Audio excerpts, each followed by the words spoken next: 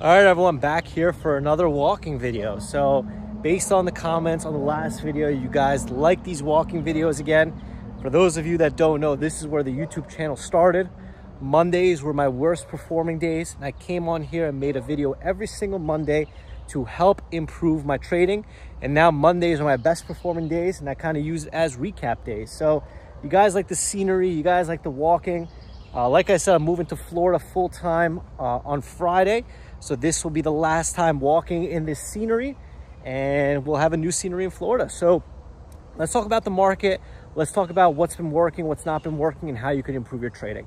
So the biggest news of the market lately has been Tesla, right? Tesla has been beaten down and beaten down and beaten down like crazy. It was the only stock this year red. And not only was it red, it was down 40% at the peak, right? At the height of its downtrend, right? So let's kind of talk about what's going on now, because Tesla has reversed to being green on the year in less than a week. So Tesla is up, I think in 10 days, up 40%. So let's talk about it. Let's talk about what's going on. Let's talk about my trades, and let's talk about what you could do to improve your trading. So for those that don't know, I've been trading for about 10 years now. I've made over $8 million trading. I have all my broker statements, everything on the website. So this is kind of my recap of the intuition that I'm seeing from the markets, right? So the thing is that Tesla has been performing poorly because interest rates have gone up, which makes it very, very hard to afford car loans. And number two, there was a lot of speculation based on Elon Musk's pay package. At the beginning of the year, he said that if he doesn't have at least 20% of Tesla, or was it 15 or 20% of Tesla, that he's going to focus on his other ventures like SpaceX, the Boring Company, and XAI more. And that caused a lot of investors, long-term investors, to panic. Also, their delivery numbers were coming in very, very weak, which caused a negative story to be out. The way the stock market works is they price in future earnings. So the reason why Nvidia is worth $3 trillion is because the market is putting a multiple on its future sales, right? So in the case of these stock market companies, most of the companies are growth companies. So if your company is growing, that multiple increases and the future earnings expectations increase as well.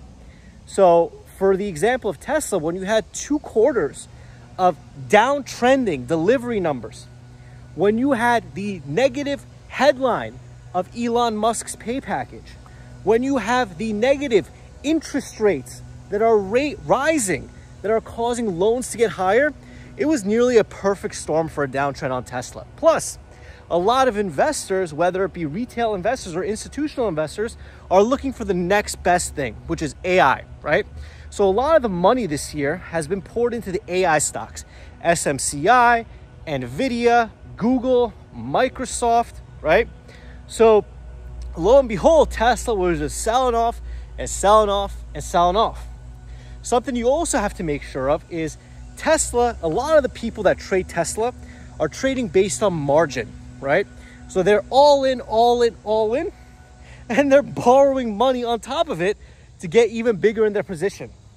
And the way it works on margin is, for example, most brokers charge, or they allow you to have 2 times leverage overnight. Some sketchier brokers allow 3, 4, 5 times leverage overnight. So in the case of Tesla, if you're fully leveraged in, 4 times leverage, and the stock goes down 25%, you lose all of your money. All of it is gone because you're leveraged in. So I think in the scenario of Tesla, there was a lot of traders that were using leverage on the stock that also caused the panic. Now, what changed on this stock and what is changing right now? So there needs to be a catalyst. There needs to be a reason for stocks to move up and for stocks to move down, or else they will be flatlined. There's multiple catalysts that could happen on a stock. One of the biggest catalysts is earnings. Earnings happens every single quarter on a company. So no matter what, every single stock is going to have a catalyst every quarter.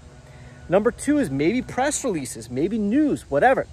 So for a stock to continue to go higher or for a stock to continue to go lower, there needs to be some sort of catalyst. So what is the catalyst that reversed Tesla from being minus 40% on the year to being green on the year in about 10 days. Number one was the pay package. So I made a video a couple weeks ago, and I'll try to link it at the end of this video, about Elon Musk's shareholder vote and the pay package. If he got his pay package approved by the investors, he would get options for Tesla, which would raise his percentage stake enough to give him the power and the control that he wants to grow Tesla into a multi-trillion-dollar company. Also, he wanted to move the incorporation from Delaware to Texas, because the Delaware judges are kind of using political schemes to kind of get at him. Anyway, so that was the first major catalyst. The first major catalyst is the shareholder vote passed overwhelmingly, giving him more stock of the company, giving him more ownership of the company, which will allow him to keep his promise, which is to grow Tesla into one of the most valuable companies in the world, ahead of Apple, Nvidia, and Microsoft. That was catalyst number one. That allowed the stock to go from minus 40% on the year to about minus 25% on the year. Now, what was the next catalyst that came out? It was Tesla's delivery numbers. So for 2 quarters in a row, maybe even longer, they've been having negative delivery growth, which means that they've been delivering less cars than the previous quarter, which is not signaling growth, it's signaling slowdown, right? So this upcoming delivery number that came out, not only did they beat their delivery number, right, which was very, very important, but there's something else if you missed. Their energy storage and distribution business quadrupled, right? So now, not only did they reverse the 2 quarters of negative delivery growth, they now have an entirely new area to make money, which is energy storage and energy distribution. Now, here's what's important. What do AI systems need a shitload of except for computing power, except for chips? They need a shitload of electricity, man. A shitload of electricity. And what is the number one company storing and distributing electricity? Tesla.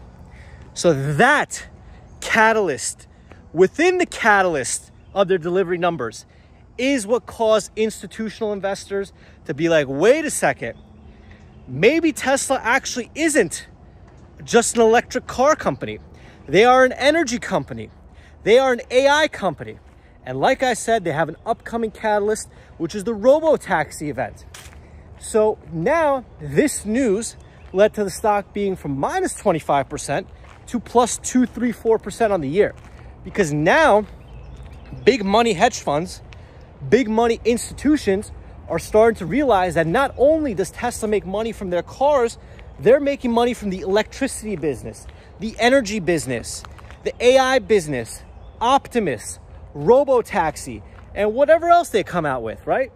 So that reason, that hidden catalyst within the delivery numbers, the energy storage and distribution business that quadrupled, is now what's getting people excited, because now, wait a second, not only is vehicle deliveries growing again, this new business is growing. And by the way, there's robo-taxi coming out and Optimus coming out. I don't know about you guys, but I can't wait to buy an Optimus, right?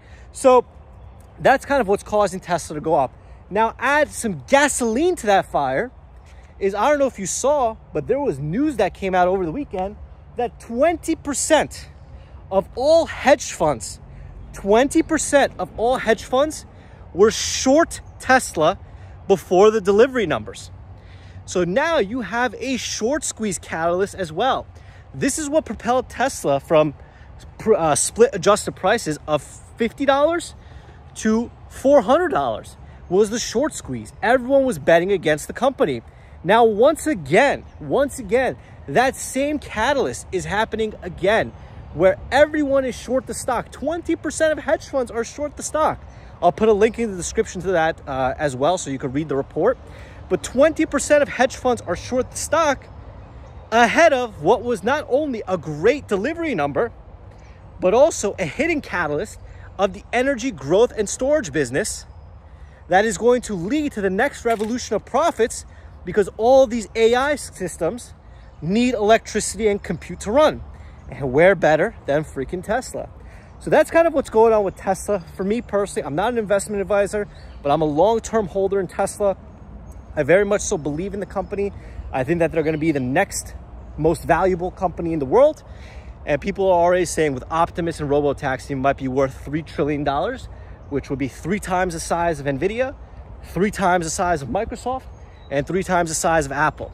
And I think it's possible. So that's Tesla. So what do you guys think is the reason for the short squeeze on Tesla? Leave your comments down below. I'm the guy that reads and responds to the comments, so I'm very interested to hear your thesis. Now let's talk about trading, okay? So something that I want to kind of talk about in today's lesson is the power of sizing, okay? So when I was trading back at S&P Capital, there was some very, very talented traders there. There was traders that are making hundreds of thousands of dollars a day, right? And me coming in, I was trying to be competitive with those people and make the same amount of money, but I learned a lot of lessons along the way. So when I first started trading there, I was trading based on trying to show off, trying to brag, and trying to compete with these guys. Now, I would make 50,000, lose 40,000. I would make 30,000, lose 60,000. Make 100,000, lose 20,000. And it was up and down and up and down and up and down. And it led to so much stress. And I would look at the end of the month and I'd be barely making any money, right? So I had a talk with Dr. Brett Steenbarger, who is the #1 trading coach in the world. He was my trading coach for about a year.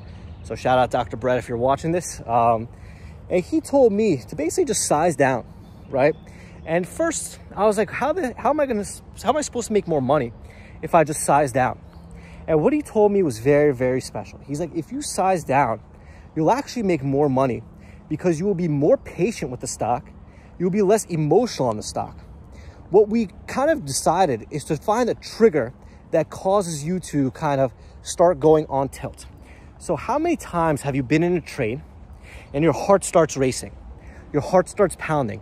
You're like, you start breathing a little bit heavier. Dr. Brett told me that is your body giving you a signal that you are either in too big on the trade or you're in the wrong trade. So we use that as a trigger. So whenever I feel anxious, whenever I feel nervous, whenever I start to feel panicking, it either means that I'm in the wrong trade or I'm oversized on the trade. In my scenarios, it'd be oversizing on the trade. So I would use my body's natural reflex to tell me that I'm in the wrong trade. So that's #1, is identifying that. Now, what happens when you size down? So sizing down allows you to be more patient. It allows you to be less emotional on the stock. So for example, let's say you're trading, I don't know, 1,000 shares. If you put 50 shares on the stock, you could go get a burrito, you could go leave the house, you don't really care about it. But if you're using 1,000 shares and that's your max size, you're like, I'm zoned in, I'm focused in, I need another coffee to focus on this trade. And it's a very, very different trade. Although the stock will be doing the same thing, you as the human participant react differently to that setup, right? So for me, sizing down has allowed me to not only make more money, but to be more patient on trades. And after a very long vacation that I took, my goal was from now until the end of the year to size down around 50 to 70%. Why? I want to focus on being more happy in my life. I want to focus on less stress in my life. I want to realize that, less is more. I'm a very competitive person, and I see all of these profits on Twitter and Instagram, and it kind of gets me into that competitive mode. But reality is, a lot of those profits, a lot of those things are all fake. They're all Photoshop. It's all bullshit. So I'm trying to compete with fake numbers. So at the end of the day, when I came back from vacation last week, I sized down, and lo and behold, in about 1 week, I'm up $22,000. It's about $3,000, $4,000, $5,000 I made. And then on Friday, I had a $10,000 day. And today I made like a couple $100, right? So I remind myself that $20,000 a week is $80,000 a month, which is about $1 million a year with no stress. So I'm very, very happy making $1 million a year with no stress. And I kind of want to go back to that mindset and that feeling of just being stress-free. So that's why I'm coming on here and making more videos.